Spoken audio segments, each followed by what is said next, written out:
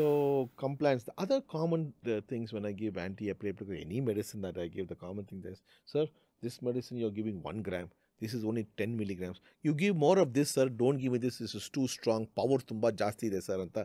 So why are some medicines having different mgs? Sridhar, can you educate our audience about? 100 gram iron, 100 gram cotton. Which one is big? Cotton is bigger. Cotton is bigger. Which one is heavier?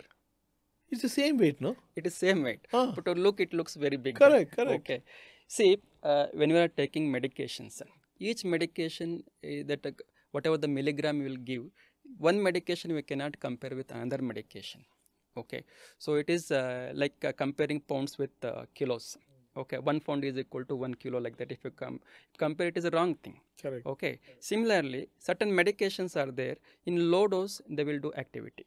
Each medication, the dosage, the potency, the efficiency. Potency, I think that's the right it is word. It is entirely different. You cannot compare iron with gold with this thing, like that. Each has its own character. Correct. Okay.